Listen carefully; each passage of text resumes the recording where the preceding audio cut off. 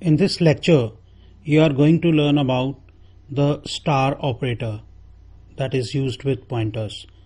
Star operator is also called value at address operator or dereference operator, and sometimes it is also referred to as indirection operator.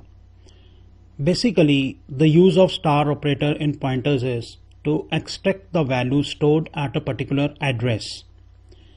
In this example, suppose I have got a variable called a and star ap is pointed to int.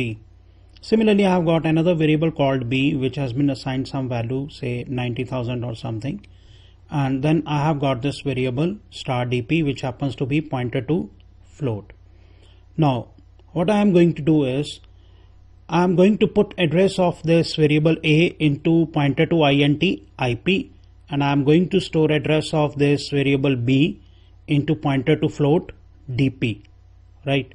So far so good, but after that what I want to do is I want to print the addresses of, sorry, not addresses, I want to print the values of these variables a and b, not using the convention method like printing a and b. I just want to use pointers.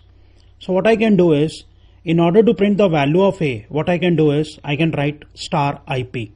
Like I know ip is containing address of a, so star will make it like this whole expression value stored at address, this address, so which will be nothing else but the value of the variable a. Similarly, star dp, as we know dp is containing address of the variable b, so star dp means value stored at this address which is in dp, so that will be nothing else but value of this variable b. I can explain it with the help of a diagram. Suppose this is our variable b. Let me make the value of this variable b same as has been shown in the diagram.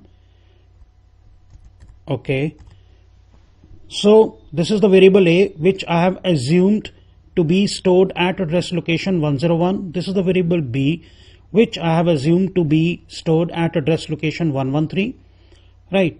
And when I had written in the program like ip is equal to ampersand a, so ip pointer variable is supposed to store address of the variable a which happens to be 101. Similarly, in the programming statement I have written dp is equal to ampersand b. So what is the address of b? 113. That will get stored into this pointer variable dp. So in the program when I have written star ip, as star is value at address operator, what is in ip? 101. So the expression will mean value stored at address 101. Now what is the value stored at address 101? 100, which is nothing else but the value of this variable a. Similarly, in the program like I have written star dp, so we will go to dp. What is contained in dp? dp is containing address of b, as we had written dp is equal to ampersand b in the program. So dp is containing address of b. So star dp will mean value stored at address 113. What is the value stored at address 113? 90.99, which is nothing else but the value of this variable b. So this was the explanation of this program. I will execute the program and you can see the results yourself. See, this is our output. When I had written star ip, so star ip is printing the value 100 as I have explained, and star dp has printed the value of the variable b which is 90.99. So this is how we people can use star operator.